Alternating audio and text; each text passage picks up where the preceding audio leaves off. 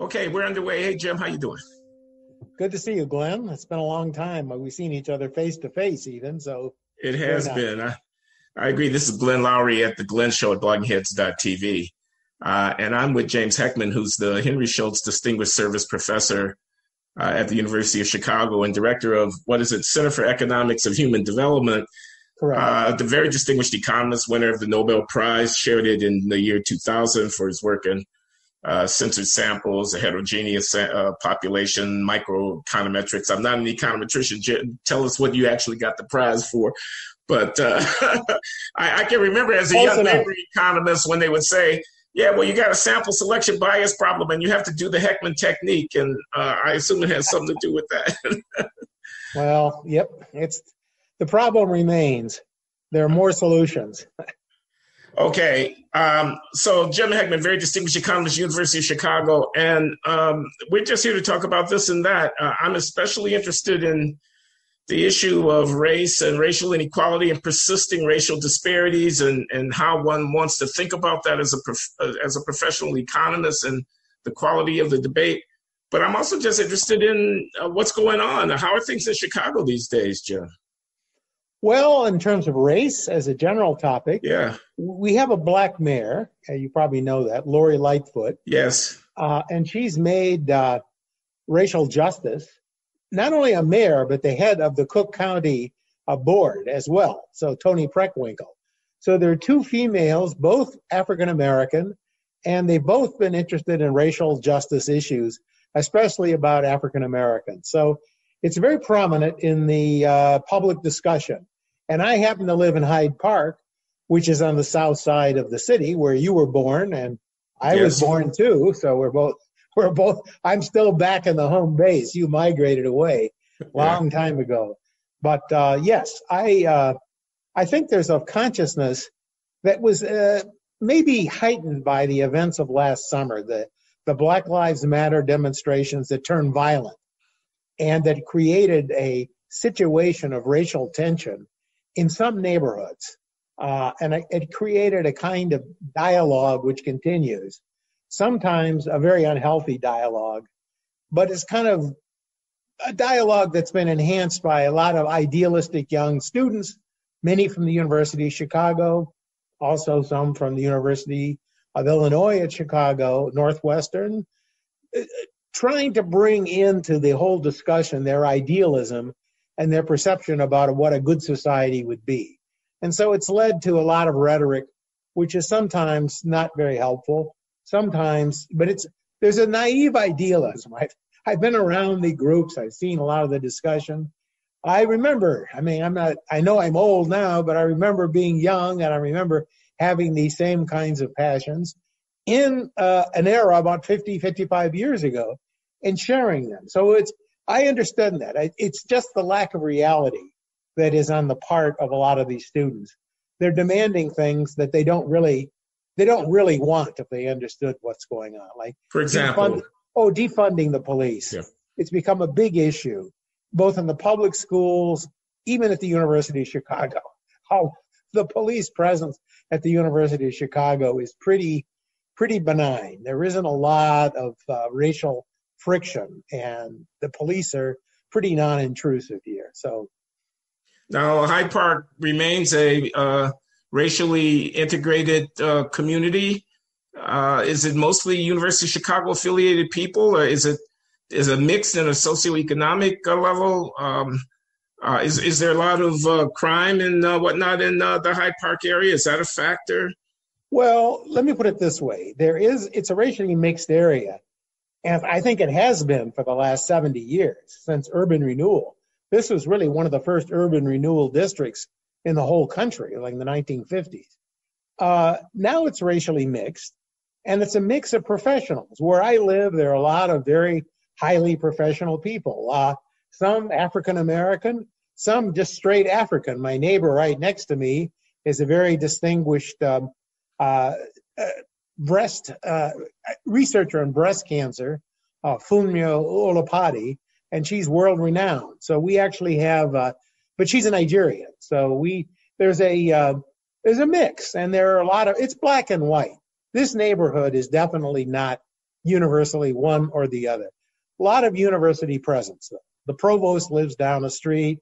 Obama lived 2 blocks down when he was still living in Chicago. So when he was in the Senate and when he was doing community activism, he was living 2 blocks from here.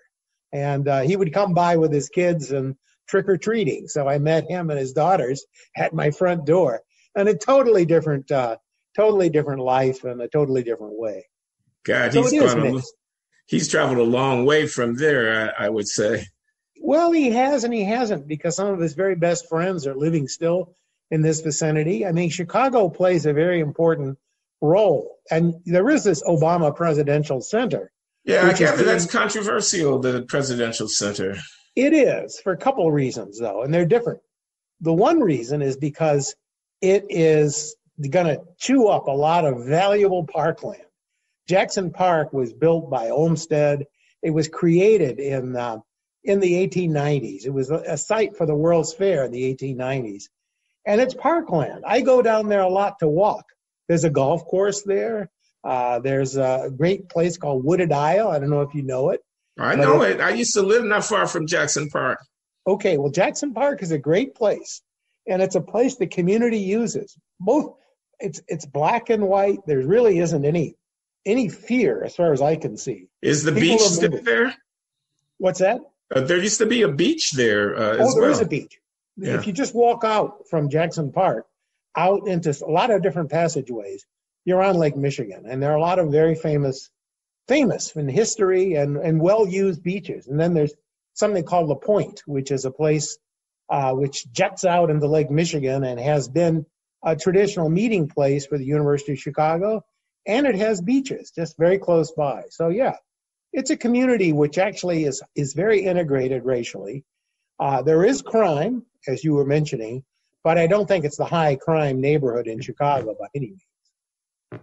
Yeah, okay, so that's the Presidential Center. But does Obama have any presence in Chicago anymore at all? Well, he does. He comes around off and on. The Presidential Center has created controversy. I didn't quite finish my thought. Mm-hmm. Part of it is that it's chewing up the park. But a second is that it's leading to gentrification of the Woodlawn area that's immediately surrounding Jackson Park and where the Obama Presidential Center will be. And so there's a group of individuals who are representing the persons who feel that their rents will go up, that their way of life will be threatened, and that eventually want to keep things as they were.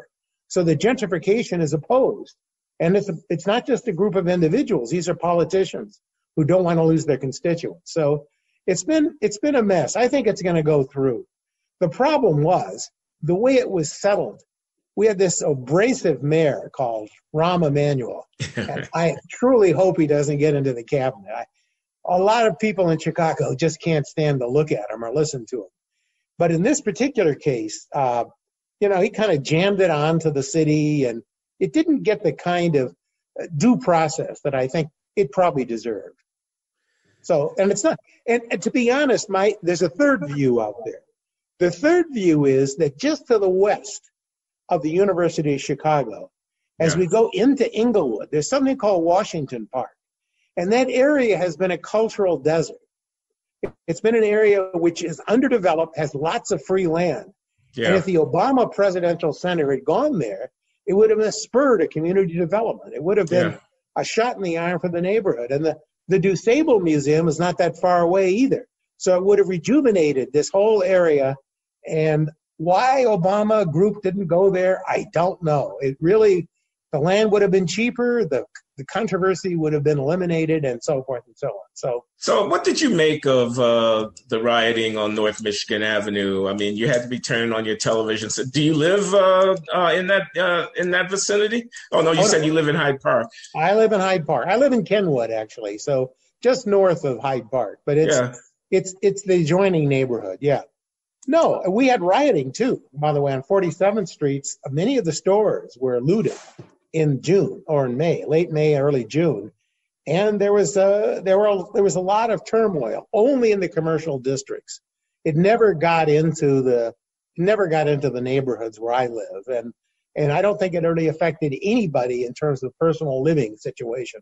a few cars got in the way. So, but what did I make of it? I was very Yeah. I was distressed. I felt, when in the old days, if you want to go back to the quote good old days, or at least go back to the old days, Mayor Daley, remember the way he responded to the riots in the 60s? Shoot to kill. Shoot to kill. But there was a sense in which law was enforced. The current mayor was very, very lax. And there were photos, not just down in Michigan Avenue, but also in the neighborhoods, which were really raked over. The Chatham area and the area south, Auburn, Gresham, many of those merchants were destroyed, had their whole livelihoods destroyed. And this had nothing to do with racial justice. These were African-American owners, African-American locals, and African-American rioters. But the mayor was afraid to act. She's been very afraid to take on situations. And so as a result, there was this bizarre spectacle of the police standing outside shopping areas that were being looted and letting the looters run past them, observing them, not stopping them. And so that's not shoot to kill, that's for sure, but it does seem like it was a very lax enforcement of the law. And so the chief of police was actually quite unhappy, I think. So there has been this kind of feeling of threat.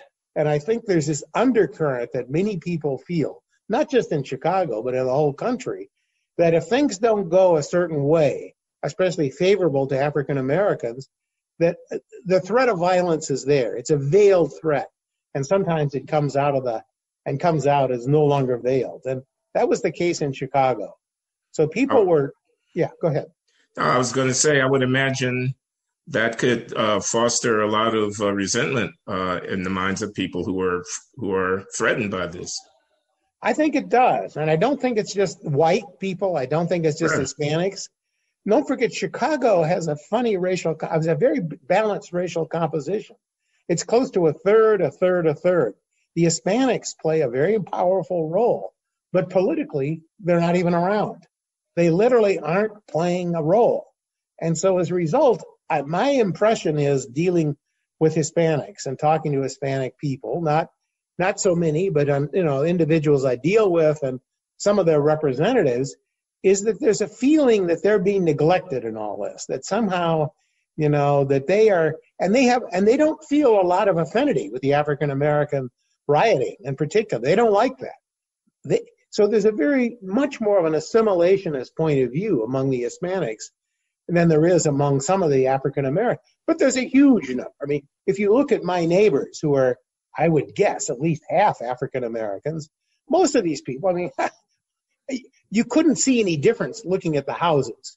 You might see a difference when people drove out by seeing literally their physical appearance. But other than that, there's coexisting. There'll be a few more Black Lives Matter signs on and probably some houses than others. But there's nothing oppressive. It's not like we're in South Africa or dealing with some kind of segregated and fearful society. But yes, it is. You've been studying, among many other things, racial inequality, discrimination, the effectiveness of civil rights programs, the extent of African-American progress and whatnot. And I gather that the status of African-Americans has improved dramatically since the middle of the 20th century. It's one of the great stories to tell. How come there is such racial discontent in the land? I mean, it seems like this problem, this issue for American society, the American dilemma, as Murdahl put it, is ever present. It doesn't look like there's any way out. I mean, I'm becoming very pessimistic about it, actually. Well, if you want my personal opinion, I think it's strictly a matter that's politically, it favors the politics of certain groups. It favors, I think, the idea of creating classes of victims, whether it's Trump's victims or whether it's the victims on the other side, literally has created a divide which is very unhealthy. I think, and this has been discussed by many people, and I will just reiterate, but I think there is a tremendous, just like I mentioned, the opposition to the Obama Presidential Center. there were politicians on the South Side here, living nearby in Woodlawn, who really saw that their constituents might be priced out and might not be able to live. And so they wanted to stop development. And so there really is a sense that a group of people, professional grievance people, I would say, have too much in stake. Wait a minute, they want to stop development to keep the neighborhood's population stable so that their voters would not move away? That's a huge issue, yes. Their voters and their support. Yes, people are getting statements saying, look, our rent's going to go up. We're going to have to leave. You say, no, these are our people. And so there's a sense of ownership. You know, they've lived there for 30, 40 years. Well, and so forth. So I understand that, but there could be ways to deal with this more discreetly. Have you been down to 63rd Street recently? I have not. It's been many years since I was on 63rd Street. You go to 63rd Street and you're going to be shocked. You're going to be shocked because what you will see is a middle-class neighborhood of houses, mostly townhouses, that have been developed by a couple of churches in the vicinity that have bought up all the vacant land that went idle during the 50s, 60s, and 70s. Churches, yes. Big apostolic church here that's very close. It's a huge church complex, but what they've done is they've actually invested in the neighborhood, and they've created a black middle class in that area. I mean, and most people feel very safe. I feel perfectly safe. I go down and have coffee at 63rd Street and even further south. The area south of the University of Chicago has gone pretty upscale. And, you know, there are bed and breakfast places that people stay at, black and white. Bed and breakfast places? Yes. I had Angela Duckworth here a few years ago, and she found this on her own. There was a bed and breakfast place that was just south. It was close to 63rd Street. A nice, beautiful old house, great housing stock. And the architecture is beautiful around there. I can remember growing up as a kid in the 50s and early 60s, and 63rd Street was a bustling shopping district. And then I can remember it diving into a horrible kind of ghetto thing where you wouldn't want to be caught dead or alive, even in the middle of the day on 63rd Street. And now you're telling me it's coming back with beds and breakfasts? Yes. No, the area has and it's really a little bit of Jane Jacobs' story about, you know, neighborhoods left to their own devices, or local groups leaving to their own devices. They actually can help rejuvenate a neighborhood, and it has. And this is a neighborhood that people want to live in, and it's some of these same people a little bit farther east, where closer towards what's called, you know, the area by Stony Island, where the library would be. Not quite as far advanced in its development, and some of the people there feel threatened. But, I mean, it's threatened good in the sense the neighborhood's going upscale. And the fear, I think, is that these people who are opposed won't get any support, even though there have been very explicit discussions about support, relocation, a rent subsidy, and so forth. So it's an ongoing discussion. But if you read the Hyde Park Herald, as I do, faithfully every week, it has a long discussion by people writing letters to the editor describing their feelings about the future of Hyde Park and the way it's going to develop. And most are very positive. They want the place to go forward. They have different views what that means, but there's not racial tension in the sense, or there isn't a lot of. The only thing is the crime blotter is still sometimes pretty full. And there have been, you know, the city of Chicago has pulled out in some of its police protection. And in fact, many of the superintendents, the last two superintendents, have questioned, you know, police are now required to fill out very, very detailed reports, the idea to show accountability. So as a result, a lot of the police are simply they're not stopping anybody. They're not doing their job to enforce crime prevention in the neighborhood. But that's not true around the university because there's a second police force here. So there are two police forces. That's what keeps it somewhat more vital, maybe, than others.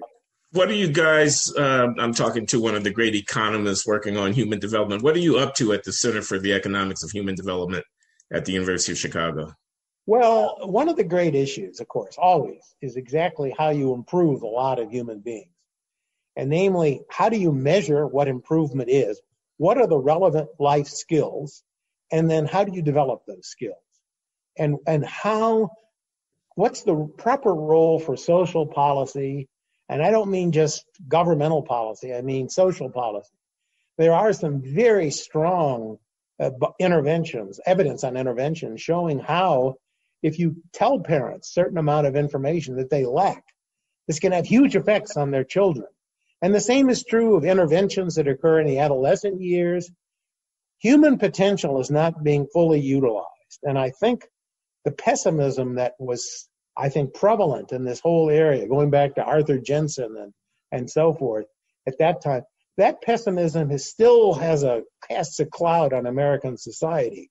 But I think what we've learned now is that humans have a lot more flexibility, and we can allow for their development, and we can foster it in constructive ways. So I've been working on this not only in the U.S., but also in several countries around the world. A lot of time spent in China recently. Okay, so what are the qualities of a human being that allow them to be most effective? And how do those qualities get fostered through social policy?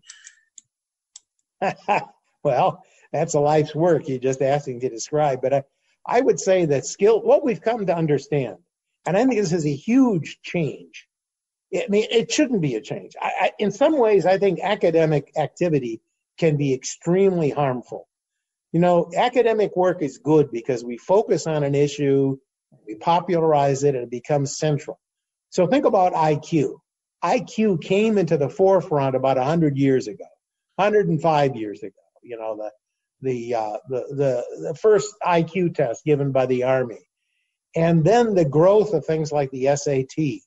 And so what happened between 1915, 1920, and the 60s and 70s and 80s is that this whole society became more and more oriented towards the IQ test and more or less oriented around cognition. So even the emphasis in schooling changed. I mean, if you go back to the original pioneers of schooling in America, people like Horace Mann and so forth, Horace Mann is on record as saying, reading, writing, and arithmetic is the least of what we teach in school.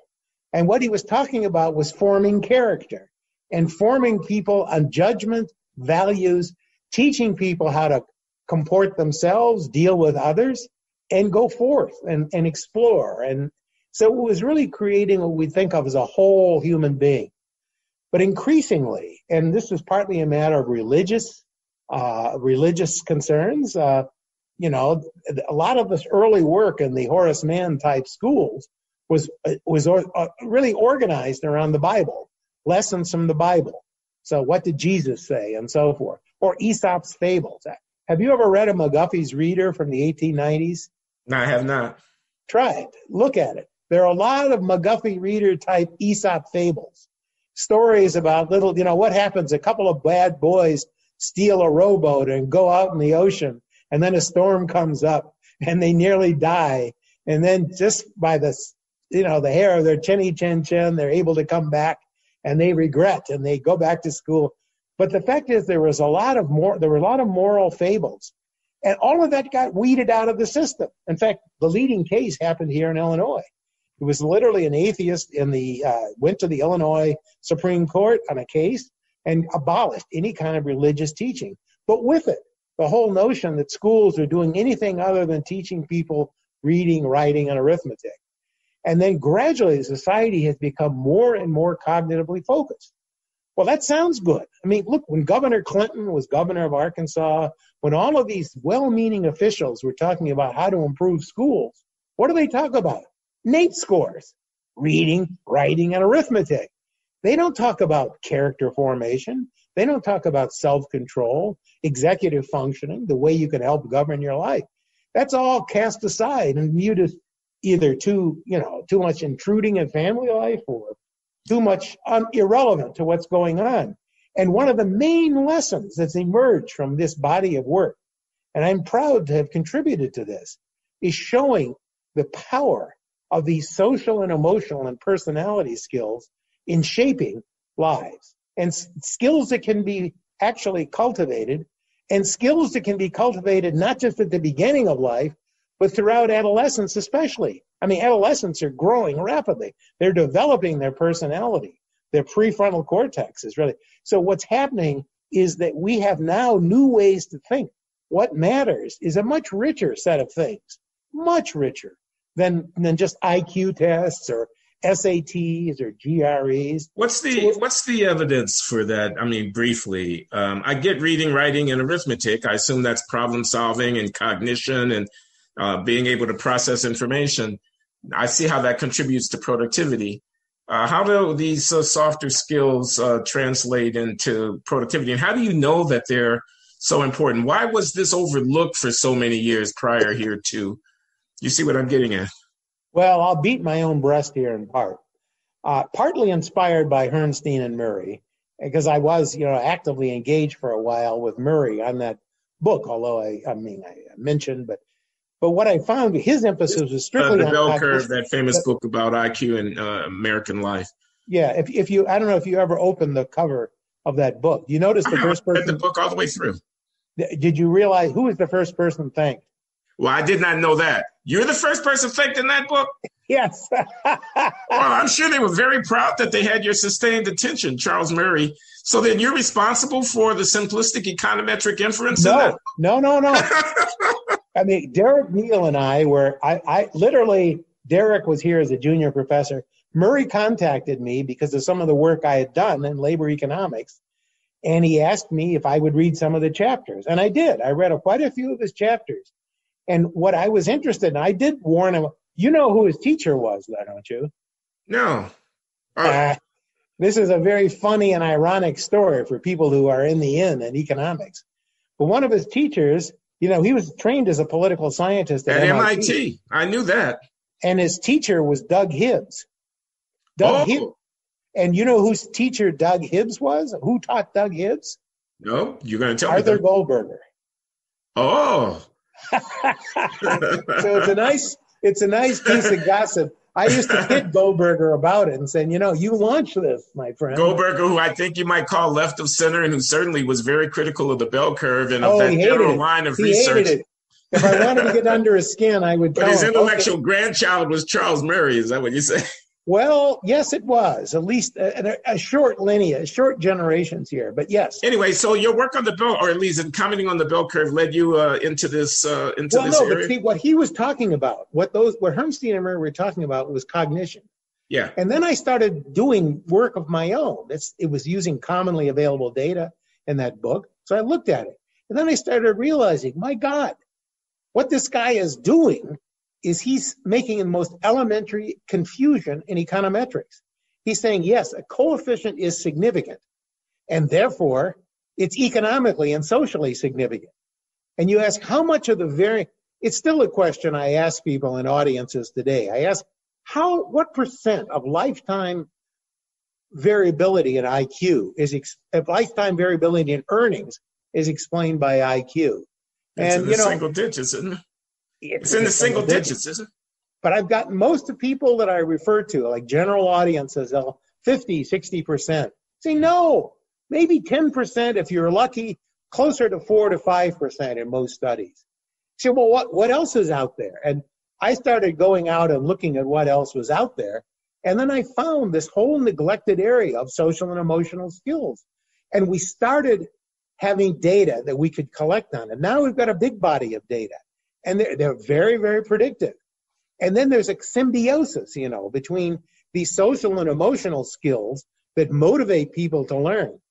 For me, one of the most epiphanal moments in this regard came studying an early childhood intervention that was conducted in Ypsilanti, Michigan, some 60 years ago, 55 years ago. The Perry Preschool. Yeah. Exactly. I've been working on that. I have a new paper on a new set of papers on it. We now have those kids at 55 years of age. So we know what they've done and we know what their kids have done because a lot of these people have adult children. And what I found, and one of the recurring findings in that literature, and one of the reasons why Arthur Jensen actually got into this business about talking about the fact that race differences were immutable, was that, remember, he looked at Head Start and said that the Head Start faded out. There was a boost in IQ and it stopped. Yeah. In Perry, the same thing happened. Within 3 or 4 years, the treatment group and the control group in Perry have the same IQ. And for a while, this was viewed by the locals, the Perry analysts, as saying failure. This was a failure. Yeah. But I followed these people. I look, and then suddenly you see, wait, these people are earning more. These people are having less crime. They're more engaged in school. See, something else happened. And that something else that happened was the social and emotional skills. Now, it turns out when we reanalyzed the Perry data, that a lot of measurements were taken that were crude, but still viable measures of social and emotional skill. And those were boosted. Excuse me for interrupting. I don't have your camera anymore, but I do have your audio. Oh, really? Oh, sorry. Yeah, there you go. You're back. Continue on. Back. Social and emotional skills. And get your face into the center of the screen. Sorry. Here I am. You're good. Okay, very good. Carry on. Don't lose your train of thought. No, but the train of thought was, to me, that was a great surprise. You know, I used to call it the dark matter of developmental psychology. Because while everybody was looking for cognition and IQ, they were missing the key ingredient, which was motivation and engagement. And so these kids were much more likely to do well in school. And the interesting thing was, even though their IQs were no higher than the control group, the treated people had better grades and they had higher achievement test scores. And I said, well, what does that mean? Well, remember, good old Charles Murray was talking about the fact that it was IQ. He used an achievement score for IQ. So what I found in a series of articles was that those achievement scores are heavily weighted by social and emotional skills, how motivated people are. I mean, think about it. It's common sense. If you're going to do 100 questions or 150 questions in a row, you have to be pretty motivated to finish that test. And if you're not motivated, you're not. So the fact of the matter is that even Murray, he confused IQ with achievement, and he missed the point. That whole literature missed the point. I mean, Jensen was still alive when I was starting to find it, but that whole group. The point being, effective human performance depends on more than simply cognitive brain power, depends also on behavioral, emotional, and attitudinal factors, which are partly captured by that Armed Forces Qualification Test measure that Murray was using, not a measure of IQ, but a measure of achievement. Exactly. And grades turn out to be very important predictors, and grades involve a lot of effort and interaction with the subject. So these kids came out of Perry much more intellectually engaged. Where do these softer skills come from? Emotional? Okay. Okay, now and that's something that I'm still actively working on. But the one thing we found that's recurrent is that if you provide children, now this is going back to the early years, some form of mentoring, stimulation of some sort. We're talking about parenting, let's say good parenting, guidance, but also what these developmental psychologists call scaffolding. You know, it's kind of like you're building a sculptor. You're going to scaffold. And so what you're going to do is say, okay, I just finished the nose. Now I can go further and I can build a forehead. It's the sense that you are building a person, but you're doing it because it's a person. You're interacting with that person and you're taking the kid to the next step. But the way you take the kid to the next step matters a lot. You've got to do it with some patience and with some empathy and some attachment. And so there's a whole subject matter in child development psychology, which we're looking at now. We actively are exploring. By the way, I don't want to pretend this is all completely known. This is what makes the work that I'm doing now so exciting, because now we're measuring these interactions week by week. We're actually showing how this is now not in the U.S., it's in Western China, one of the poorest areas.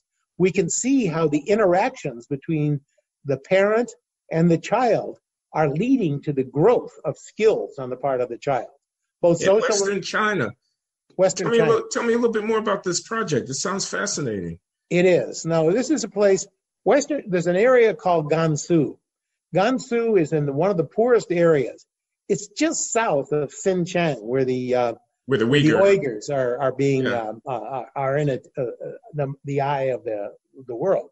Yeah. But this is a very poor area, and it's an area where Xi actually worked as a young exile during the Cultural Revolution. He was So he became aware of this very poor area.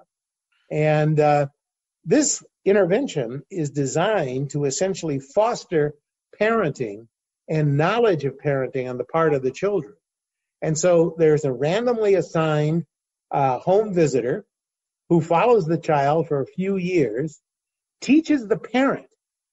So in the intervention, we can study three-way interactions. The interactions of the child with a home visitor, the interaction of the parent with the child with a home visitor, and then the home visitor with the child. So it really is a three-way interaction we're studying. And then there's a supervisor who interacts with a home visitor. So it's a very interesting dynamic game among these three parties. So 4 parties, really. And so what we're learning, though, is that those people who engage the child in an emotionally supportive way and just teach the child. So what are they doing? This is something that was tried in Jamaica some 40 years ago. I'm working with a group of people with a study that's still not going outside of Kingston, Jamaica. It's called the Reach Up and Learn study in Jamaica. The China studies patterned after that study. And so what it did is it went into those neighborhoods and it essentially taught the parents how to interact with the child. Now that sounds strange, but if you think about it, it turns out both in the United States and Jamaica and in China, a lot of parents don't really know how to parent. And what do I mean by that? They don't have a clear idea what a normal growth trajectory is for a child, what a child can do, and they often don't understand how powerful they are in shaping the life of the child. So you give them that kind of information. Nobody's being forced to do anything. Just empower people. Almost every caretaker of a young child really wants that child to succeed. There are some abusive parents, but really and you empower them with that information, then you will see huge gains. And this has happened. I mean, Flavio Cunha, who's at Rice, did some studies with a group in Philadelphia, and now he's doing with a group of people in Houston, where he's now located. And what they found is that these interventions have a powerful role in teaching parents what to expect of their children and what they can do with their children. And when they are told this information, they act on it. So it's something very basic. We typically see the whole idea. Remember what was his name? Oh, Skinner. Remember Skinner, this guy, the behavioral psychologist? B.F. Skinner? B.F. Skinner. Yeah, with the box. The Skinner box. Yeah. You know, that was about the most atrocious child development strategy you could imagine. You want an anti-Skinner box. You want the mother or the caretaker working closely with the child. And the more encouragement, because what's happening is the kid is like a sponge. The child is picking up these ideas and picking up the language and imitating the parent. And the parent plays a powerful, powerful role. And it's just been neglected. It's also neglected. What's that? Most policy discussions in the U.S. talking about inequality, there's a lot of talk about schools, but there's not so much talk about parenting. I know. And actually, it scares me a lot that literally, to me, I don't quote me too much. I don't know how widely watched you are. But to me, the whole evil of this process has been kind of schools of education and teachers' unions that want to create the idea of the school as an activity in and of itself, detached from society, a separate social agency that is in charge of building children, and not realizing how powerful the parental support for the child in school is, and how much, kids are spending still the majority of their day at home, or at least around their parents in neighborhoods. And literally, here in Chicago now, in a lot of the districts, some of the school districts like in Inglewood, really poor areas, what you're finding is that parents aren't even allowed in the school. They're afraid that they're going to bring in guns or they have to go through metal detectors. And so the parent is kind of screened out. The teachers don't want them around because they may be drug addicts or have weapons and so forth. So to me, that's the missing link. And the missing link also for job training. What people don't understand is how powerful mentoring is. Programs that take adolescent kids and give them advice. Again, I would use the word scaffold, but it's now, they're older. The scaffolding is a different activity. But give people advice, give people mentoring are showing huge effects. I just got a study from Germany a few days ago by Ludwig Wussmann. He probably sends you his material. He's at the University of Munich, and literally showing very powerful effects on German teenagers, adolescent interventions, precisely of this type of mentoring, fostering children and following them into the workplace and so forth. You're not worried about violating privacy and autonomy of those? You say information, okay, you can give people information and then they can act on it as they choose. More robust interventions into households might raise some questions of privacy or so? Oh, for sure. I think that's, when Nixon was president, there was a move. Mondale came up with a bill. Remember that at that time when Nixon was president, it was a Republican president and Democratic House and Senate. And Mondale came up with an early childhood program, a precursor to, kind of expanding Head Start to a more of a national and more well-supported, a better supported level. And Nixon vetoed it for precisely the reason you gave, that you were intervening, that the early years of the childhood were the province of the family. And I agree with that. I mean, to me, the most important piece of child development is the family. I mean, you've got to get the family on board. So I think of these interventions as empowering. You give them information, you give them options, but you don't sit around telling people this is what you must do. But most parents, when they find out how important it is to read to the kid, even if they can't read that well, they will actually do this. And that's true in Jamaica. It's true in rural China. It's true in every place we've tried this kind of intervention. So it's there is a whole literature emerging about the emotional basis of learning. The image of the kind of military academy where the kids walk in and salute and are beaten at night and so forth. And so that is not the model for successful child development. But you want the parent to be in the life of the child. It's now, really as I do, how controversial talking about family is when you get into the area of race and racial disparities. I know. When I talk about this, yeah. So when I talk about my work, I always get attacked for blaming the victim. And this is by people who are really quite educated, usually African American, but not all. A lot of people saying you're getting into personal lies, like you're saying. And I'm telling people, the Moynihan report was valid. Well, I think it was. Sorry. I think it's very important. And I think it was stated very badly, and the scientific basis was much weaker than what we have now. But family life is really important. Look at the whole discussion today of poverty. People are sitting around and talking about growth of inequality. And they want to say, oh, it's because, Zuckerberg has billions and so forth.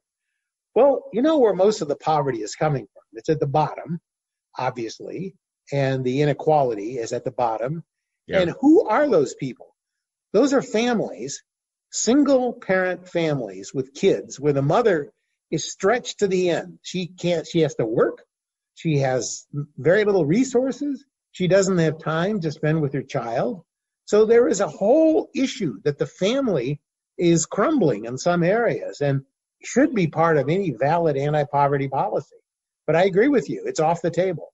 It's off the table. If anybody doesn't know, the Moynihan Report, 1965, Daniel Patrick Moynihan, the Negro Family Case for National Action, chronicling the rise of out-of-wedlock births amongst African Americans to about 25-30% by the mid-'60s, and worrying that this would frustrate the goal of the civil rights movement of incorporating African Americans into the society, basically saying that this was a potential game changer and worrying very much about it. And that was 25%. And, what is it, 70% now? What is it, like 30% for the country as a whole? Oh, 40, closer to 40.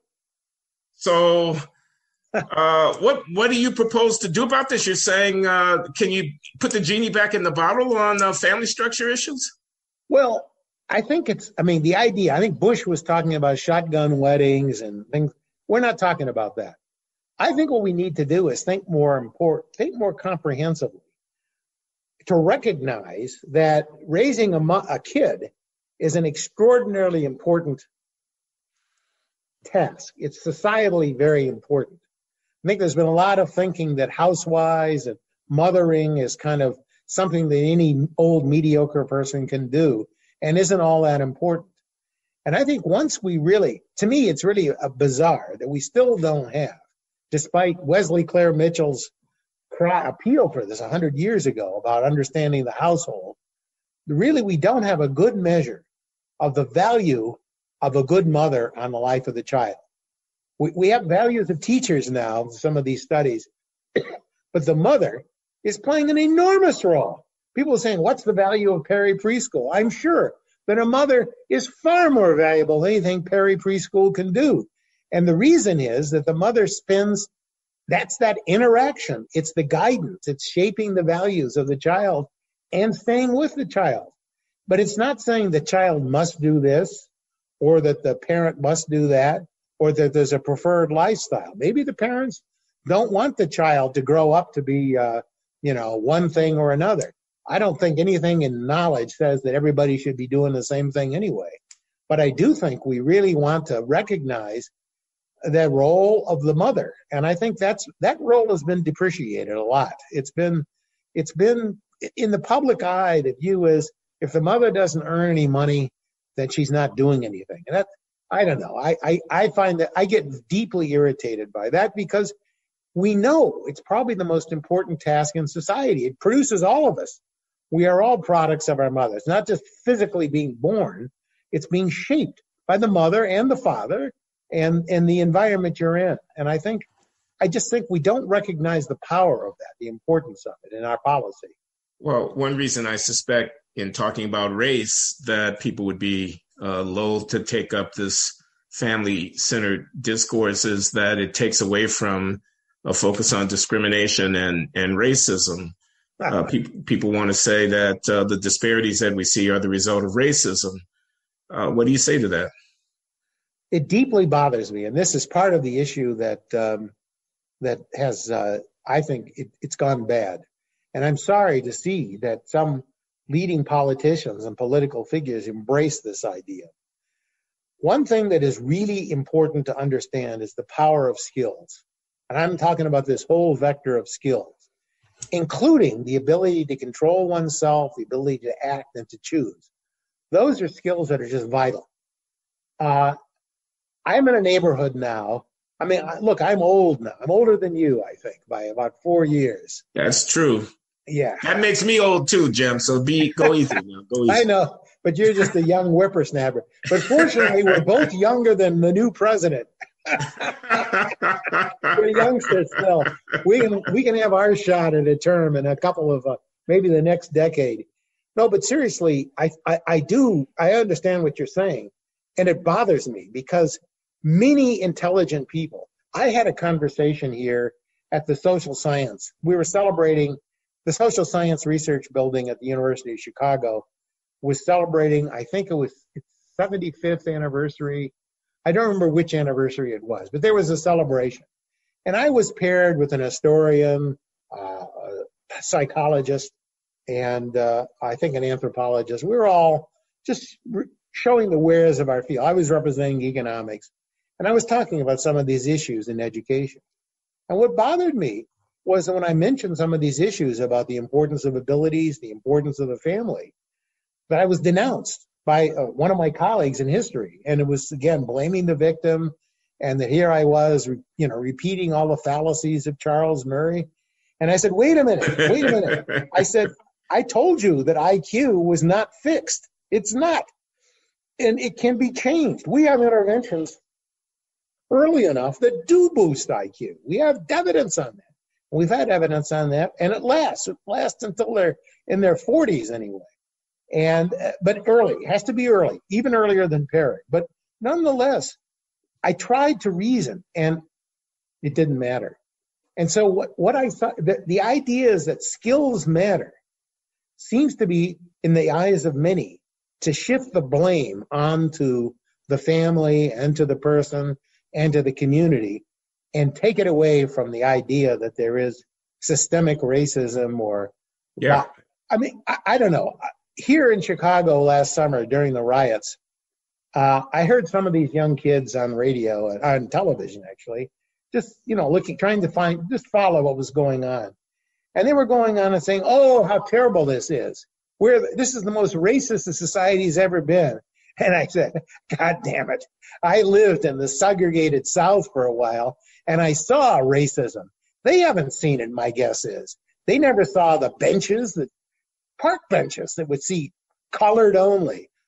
You'd go to a bus station and there'd be a colored only bathroom and a colored only and a white only bathroom and a colored only fountain and a white only. That was blatant racism. That was literally, you had to sit in the back of the bus, or blacks had to sit in the back of the bus. That was so naked. That's gone. Now, I'm not saying that everybody is a, enlightened figure and that race isn't still a question. But it bothers me that we have professional race mongers that seem to be stirring this up. And this is the reason why I mentioned Hispanics earlier is that I think where I see some hope in all this is that Hispanics still, I think, have the desire, and even their leaders, to kind of lead to their gradual or maybe even rapid integration into the mainstream economic society. Different values. I don't know. They will celebrate weddings differently. They may eat different foods, but they still see themselves as aspiring, going forward. And I see some hope there. But some of the leaders I see here, but still, I look around me and you're saying that in contrast to blacks? I'm saying that there is an emerging difference. I'm not saying it's there, but the Hispanic leaders have been very shy to sort of pick up on some of these themes they could have picked up on. Some have, but they don't want to see themselves to the same extent as victims, so much as people who have opportunity to go out and integrate into the rest of the society. What bothers me, though, is I look around me. I've seen, and you've seen it too, tremendous integration of African Americans into society. I mean, Chicago in the 1950s and 60s, there were some very, very poor people. I mean, literally, you drove around a lot of, rusted cars, people sitting on the stoops, they really seem, I remember even in the early 70s when I came here to the university, I said to myself, some people would run into me, they didn't have any insurance, and these were people who just seemed very desperate. I don't see such people. I mean, I think you literally see people driving pretty good cars, and the level of poverty. Now, you go to Inglewood and you go out to the west, Austin, those two neighborhoods in Chicago, you still will see some very depressed conditions. But if you go down in the south side of Chicago, like, look at Chatham. You grew up in Chatham, right? I did. I was my first 4 years of my life were spent in Chatham. You go there. I was just there recently. The driver's license test has to be taken nearby, and I drove through. Perfectly fine houses. The housing stock is fine. The neighborhoods are fine. The lawns are well tended. The people there are fearful of some of the drive-by shootings and the gangs, but they themselves are living what looks to me like a pretty affluent, or at least good middle-class life. And I think the data support that. There's just this. So what? What is the estimate of the number of African Americans living in poverty? About 25%, maybe a little less. But 75% aren't. And there are a lot of achieving people. My neighbors happen to be here. Obama's best friend is right behind me, literally my house. He has a big mansion, bigger than mine. And you go down the block, two houses down, you have people. And so it's the fact. But you know the litany. They're going to say, what about the wealth gap? They're going to say, what about implicit bias? They're going to say, what about the studies where people send resumes or they send testers and they show evidence of discrimination? They're going to say, what about over-incarceration, the racial disparity? So they're going to have their list of grievances that claim to be evidence of an ongoing racial bias. I mean, all these people talking about structural racism, systemic racism. Are they imagining it? Well, I was thinking before we met together. I don't know if you remember the conference we both went to at Stanford in the mid-90s. Do you remember that conference? It was held by the Stanford Law School. It was on race in America. John Donahue was there. I was there. You were there, I remember. You were wearing a very fancy hat at the time, I remember. Yeah. I don't remember the conference, but I do remember the hat. Yeah. No, but you know who else was there? Was Mazarin Banerjee. And she was talking. For the first time, I heard about implicit bias. I'd never heard of it. And so she's a lively person. At the time, she was at Yale. She later moved to Harvard. Yeah. And so I was intrigued by this. And so literally, from that conference, you may not remember me too actively because I spent most of the rest of the day and into the evening with Banerjee because I was intrigued by her evidence on implicit bias. And we argued into the night. And we continued the argument by whatever form of communication was used, probably email then, by then, I'm not sure. Yeah. But the thing that I said then, Susan Fiske was there too, remember? Yeah. Social psychologist at Princeton. Social psychologist. She got really upset with me. You don't remember these things, but I remember this very well. She got very upset with me because she was talking about saying, people don't get their desires. And I said, well, there's something called a budget set. And, it's just. They can't have everything. Exactly. I said, I want to be president.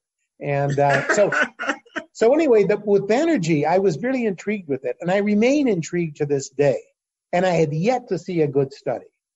And so I said, I think you're probably right. But have you ever controlled for the history that those people who took your test have experienced?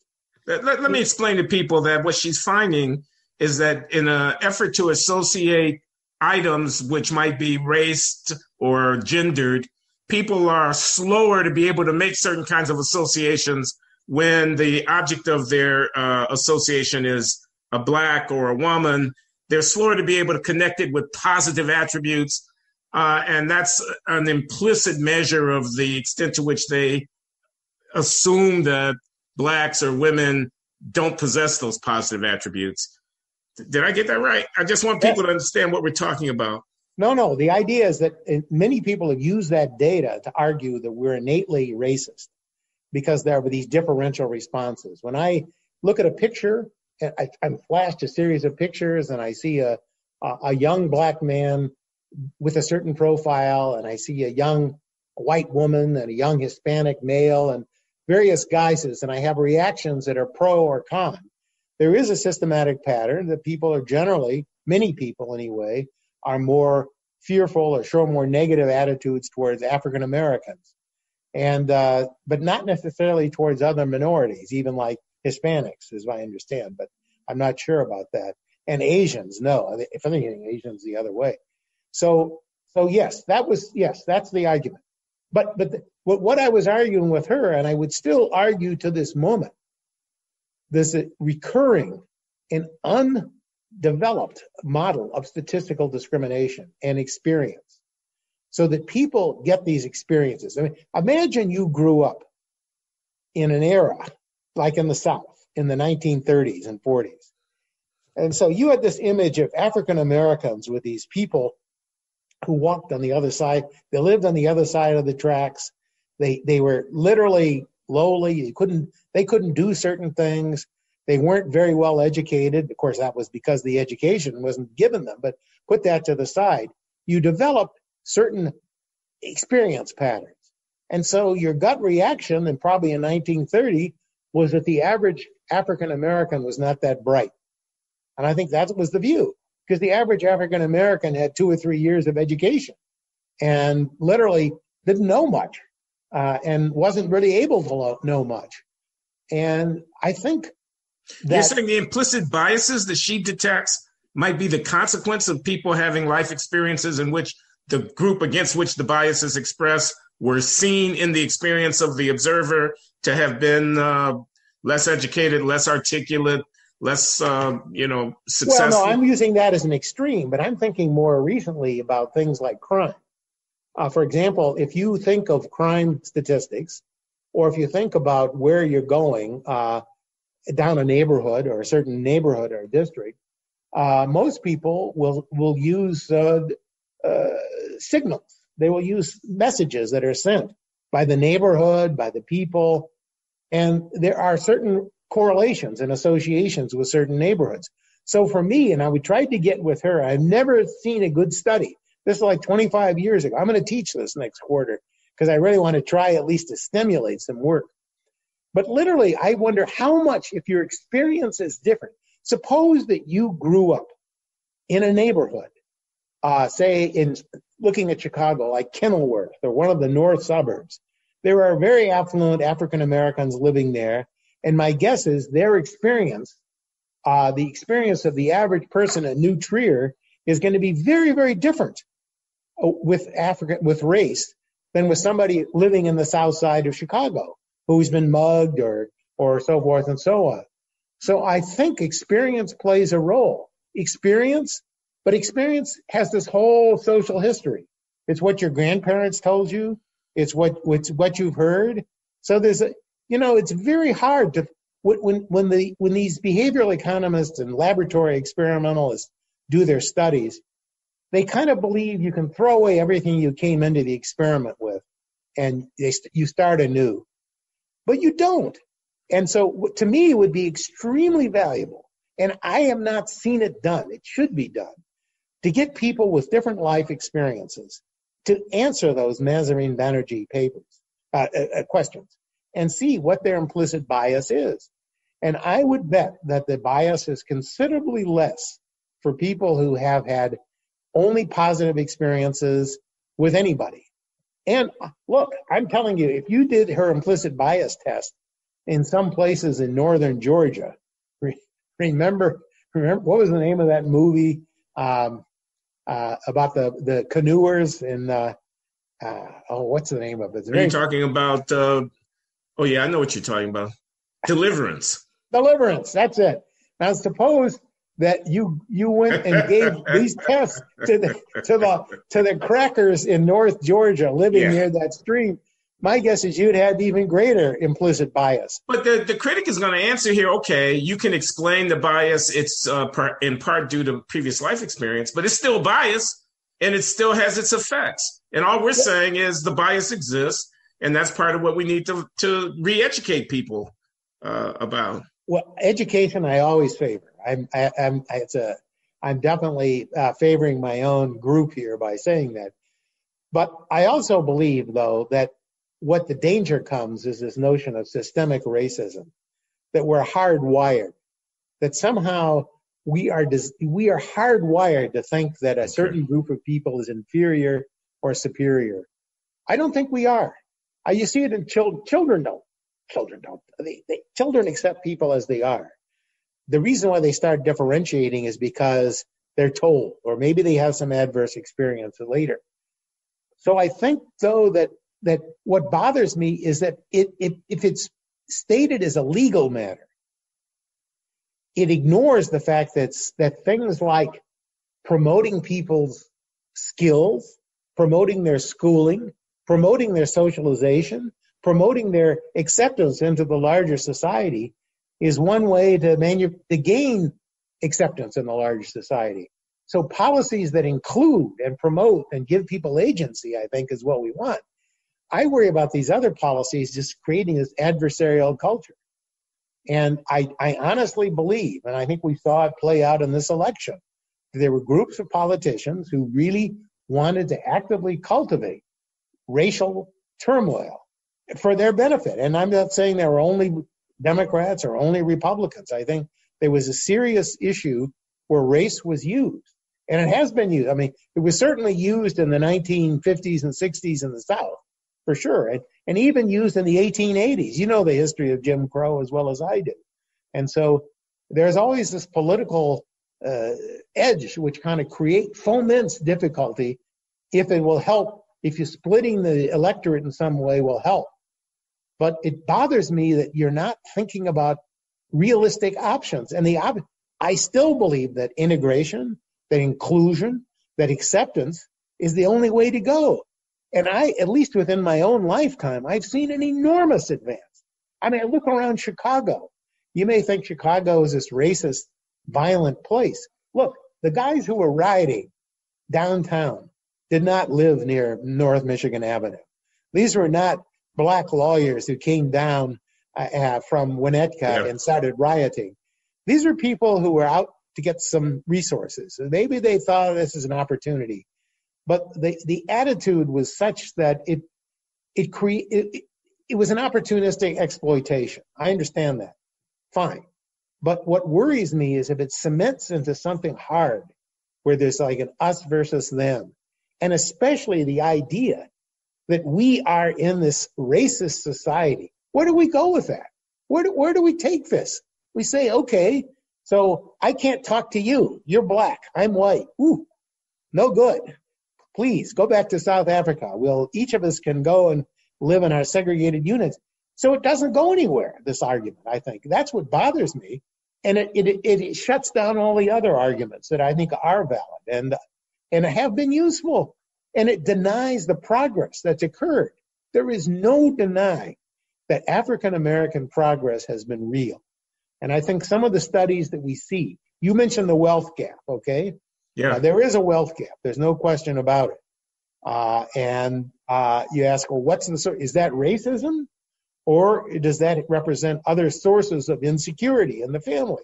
Well, we think about family life. I mean, literally, if you're living in situations where families are divided, there's a lot more uncertainty about personal life and so forth, then that's not going to be a form of building wealth in relationship. So I think though that, so I can't say I have a full theory of the wealth gap. Yeah, I was about to try to, in a couple of sentences, offer the implicit theory that you're saying people are making decisions about acquiring and accumulating assets. They're thinking forward to what they're going to leave to their children and so forth. They're making risk-benefit decisions, and they're deciding whether to go into business for themselves or whatever, and that somehow a family focus is associated with decision-making that is more wealth-generating. And am I wrong about that? That's not the whole story by any means. I think, see, what's really surprised me is the lack of community structure among African Americans. Here in Chicago, the example I like to give is, I drive around the Chicago neighborhoods a lot. Because of the guns and gangs, I've been driving around less. But, the day that Harold Washington was elected, I made a whole point of walking in all around the South Side, way down to 90th Street and everywhere. And everybody was smiling. It was just a happy day for all of Chicago. I think now what I see is that there is a fragmentation of the African American community. And I understand that. I accept that. But the question is not just to dwell on why that happened. It may have been slavery. There may have been, and I know for a fact that there are people living today, there are grandmothers and great-grandmothers who were living in the Jim Crow South. I mean, they literally had to say yes. They couldn't even refer to people by the name Mr. They were basically just anti somebody or other. And so there was really a true racial separation. You can see it in the movies from the 30s and 40s. Yeah. I mean, and Amos and Andy, for example, the whole picture of blacks was very, very different. So no question that, and so I don't think there's any question. And I do think blacks suffered enormous amount of discrimination. We know it was on the books, but it ended formally. And I think African-American progress has been enormous in that regard. It's just unfortunate that when the legislation changed and opportunities were opened up, some of those historic opportunities were shut down, like manufacturing and, meat packing, places where manufacturing just shut down for everybody, black and white, but blacks were especially hit in places like Chicago. But the fragment, And so to me, one concern that I don't have a good answer to, I really don't, and I wish I did.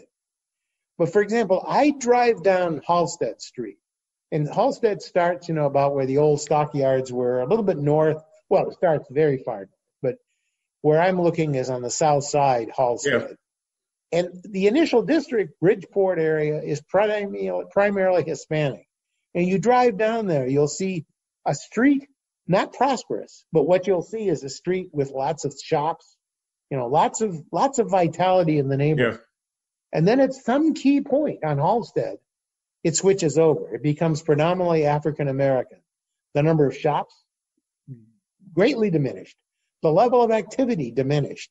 The level of care in the housing stock and so forth diminished. And I ask myself, and I still ask myself, why is that? And I don't have a theory. I mean, I really don't. The fragmented African American community, I don't understand.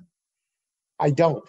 But what worries me is the derivatives here. And what worries me is that people who don't want to see a way out. A lot of African Americans have taken a way to advance themselves. And I think that's exactly what we want to do. I don't think we want to set up an apartheid-type system. I don't think we want to create a class of victims, a class of clients who are dependent on the state or dependent on somebody else. After all, we're in this life, we're the only ones who can actually take care of ourselves in the end. And what worries me is that we're creating, and it's not just African Americans. There are plenty of Appalachian whites, plenty of people who are very, very poor living in these communities. I don't know how much, do you ever get out much to these very poor white areas like in Southern Illinois? No, I don't. I confess that. I do not. Okay, but if you drive through those areas, they're almost all white. Almost all white. And if you go into those areas, you'll have a sense of despair. No better in any way than an inner city Chicago and Inglewood. You get a group of people who just feel they've given up on life. And they're the ones taking opioids. It's primarily these whites, these Appalachian whites and these whites living. I have a cousin living in rural Oklahoma. And the little town that my parents came from and grew up in, that town is desolate, and it's filled with people taking meth and taking opioids of all sorts. And they're wards of the state. You know that book that was published a few years ago, What's the Matter with Kansas? Yeah. It correctly pointed out that these people are actually wards of the state, all white, by the way, but they vote Republican because they like to think of themselves as John Wayne type figures. So that's more of a matter of presence, but literally not accepting. So we do have people who are very dependent, and that's what we don't want. I mean, it seems to me that's what life is all about, isn't it? You're trying to reach for something. You may not succeed fully, but to give people hope. And what worries me is a political process that's kind of creating people as dependents. I've had this very ugly feeling in this last year that in some sense, America may become the state that has a democratically elected, determined apartheid, that we will actually end up with a separation of race, which as a result of public policy will create cleavages, not bring the society together. But that may be overly stating it. That's a grim prospect. It is a grim prospect. Yeah. I was just going to thank you, Jim. I think we've got a good conversation on the record here. I appreciate you being willing to give us some of your time. James Heckman, Henry Schultz Professor of Distinguished Service Professor, I should say, at the University of Chicago. My friend, very good to talk to you, Jim. Good talking to you. Well, come back to South Side sometime, and I'll show you around. I'd like that. I'd like that a lot. I guess we have to wait for the pandemic to be over, though. Oh, no, no, I wouldn't recommend anybody traveling anywhere. But, I think you'd be surprised and pleased. But how many of the South Side neighborhoods look very vital? But the overlay is the gangs and these other groups that somehow terrorize the good burgers of the South Side. So you really are dealing with people. And you can go, literally down on Calumet, where I grew up as a little kid. There are these neighborhood watch parties. The women will stand there They will actually sit at the blocks at the intersections and will report anything that looks dangerous to the police immediately. And so these individuals are patrolling and making their neighborhoods safe.